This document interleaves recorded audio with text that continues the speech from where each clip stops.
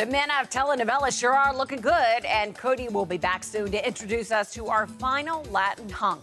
But right now, Hollywood under the knife with Glee's Heather Morris and Sharon Osbourne. They're just two of the countless stars who had breast enhancement surgery. But why did they later have their implants removed?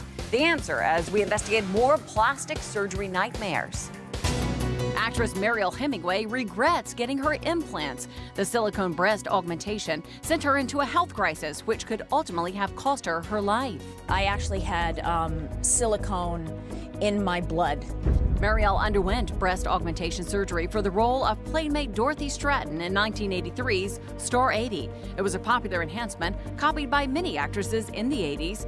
When the leak was discovered a decade later, she had them removed. I got rid of it because it was compromising my health. I don't think you put a foreign object in your body and that is made of plastic.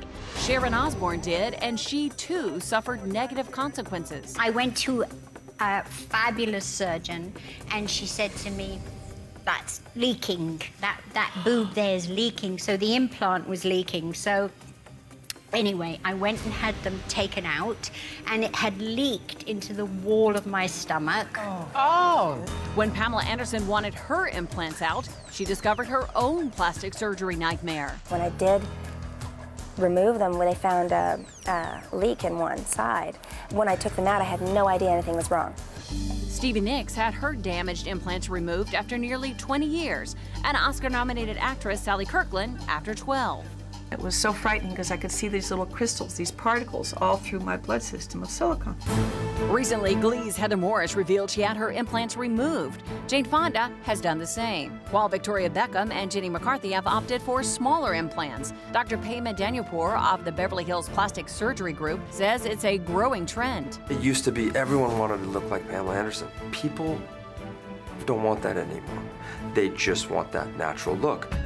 But his partner, Dr. John Layke, says leaking silicone is a major hazard. It can cause your lymph nodes to be enlarged, the disfigurement of the breast. There really is an issue of if I should remove them or not, it's when.